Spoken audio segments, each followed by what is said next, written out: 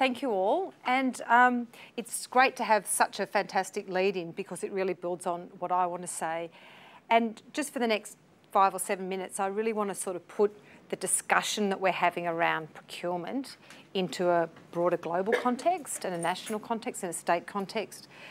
And really sort of have that perspective of why is all this happening and why it's not going to go away. So I think it's particularly important when we are continually hearing negative things in the media. We feel like sometimes in the sustainability space we seem to be heading in the completely wrong direction, both at international and a national level.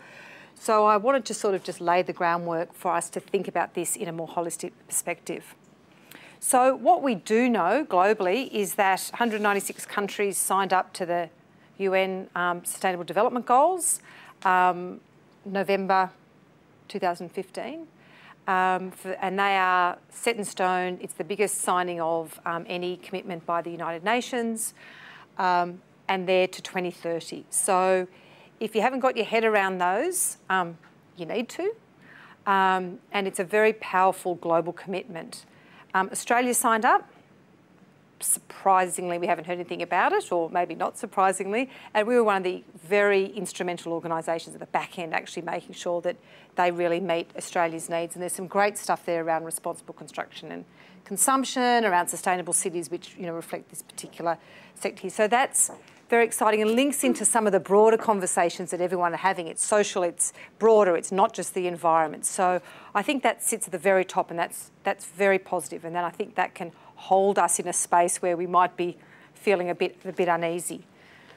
And then if we come down to Australia, we obviously know that we signed up to the COP21 Paris Agreement, made significant commitments around keeping warming below 2 degrees, and also made some targets around our CO2 emissions. So as far as we're aware, despite some things you might read in the paper yesterday, that's not going anywhere either. So then we come down to the New South Wales government. Again, we're going through a lot of change in the New South Wales government, but in November 16, the New South Wales government announced a new climate policy. So if you haven't had a look at that, I suggest you have a look at that. Because what that said, and we had a launch of this for our program area recently, and the facilitator said it was a very clever, boring policy document, and in it was hidden a radical agenda. It doesn't look radical, but it is radical. If you think about the largest state in Australia making commitments around moving towards net zero and being resilient. And that's what that document says. So that's not going away either. So that's not up for discussion. That's set in stone. So we've got these 3 levels where we've got these foundations that are going to hold a lot of this work in place. The other interesting thing about the policy framework is that it puts adaptation and mitigation, so being resilient and reducing our emissions at the same level as equals. And I think that's really important, and we're hearing about adaptation coming through, obviously, part in the supply chain, but I think that's been missing from a lot of our conversations, and it holds them both up as equals and requires us to have more sophisticated thinking and more sophisticated conversations around being resilient, being adaptive and reducing emissions. And then we also heard about the standard, the ISO standard, so that's coming in, which again provides another foundation. So on a sort of a global and national and state front, we've got a lot of good things in place. And what we know about corporate sustainability approach to the supply chain, we've heard some great examples here today, is that they're taking this seriously as well. We've got a lot of international global leaders who are making types of commitments we've heard today. We've got, if you look at the We Mean Business website, that's a fantastic summary of all the global organisations that are making commitments around carbon, around adaptation, around renewable energy. So, and that really comes off the back of the Paris negotiations. So, and as we've heard today, these organisations can't do it on their own. So Walmart has made a commitment to science-based targets, so their global operations carbon has to be reduced in line with 1.5 to 2 degrees.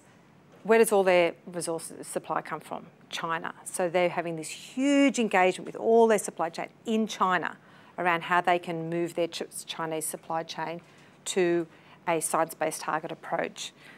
Unilever, it's great to hear Mirvac's gone net zero by 2030. That's very ambitious, but we've got organisations like Unilever who are saying they're actually going net positive by 2030. So what that means and how they're going to do that, hugely challenging for a multinational operation. So again, they can't do it on their own. They have to partner with their supply chain. And I think what we're seeing at the moment, and some of you who are in this space would know, it's a stage process. We've heard about relationship, partnerships. So we're starting with that, did you know about this sort of questionnaire information session or discussions? Are you doing anything? Trying to test the waters? What are your suppliers doing? Then we want you to do certain things, and I think that's where the supply chain, that sophistication of that training, we want you to go here and do certain modules, or we'd like you to, and then the next thing is, well, demonstrate that you have, otherwise there's going to be repercussions, and that's where that whole lovely carrot and stick comes in. And then at the further end, and some of this, and this is down the track, but we're going to be seeing verifying and providing data to us, the supplier, that this has been done, that you're not just nodding your head and saying, yes, we get this. So I think that's a long journey. It will happen at different times and different stages for different organisations, but that's definitely the pathway that we're seeing. So we've also seen, as we've heard today, that move away from the traditional focus on just on the environmental sustainability. Human rights, Indigenous, social enterprise, how can we procure and actually add value? The lovely coffee shop example. And it's hard to do, but when you see it in action, you see the real value. And I think that, again, ties back into here. We've been very good at having conversations about the environment, and different people have conversations about poverty or about inequality, but here it joins them all up together. And so I think the supply chain discussion is going to have to be broader, nuanced. It makes it challenging for us in that space to actually engage our suppliers around that, but that's definitely where it's heading. So where does government procurement fit into all of this, you're probably asking? Well, we had a fantastic example. Probably the leaders in New South Wales is Transport, who have been on this journey first up, probably have the greatest sophistication, which is great. Where's the rest of government? Well, we're starting, and we can't have that policy and achieve that policy of net zero by 2050 without engaging our suppliers, our procurement. So we've now got a mandate, and watch this space. Will all this happen as fast as we want it to? Probably not, but it's definitely on our radar, because as government we realise that we, like those organisations, that's where we can have our biggest impact. And again, it will initially be information, it will probably be carrot rather than stick, but as time goes on we will have to again ramp that up. So my advice is, for those of you who are selling your goods and services to other organisations, which is pretty much all of us, is have a look at who you're selling to, and if these things are interested into the organisation you're selling to, then they've got to be of interest to you.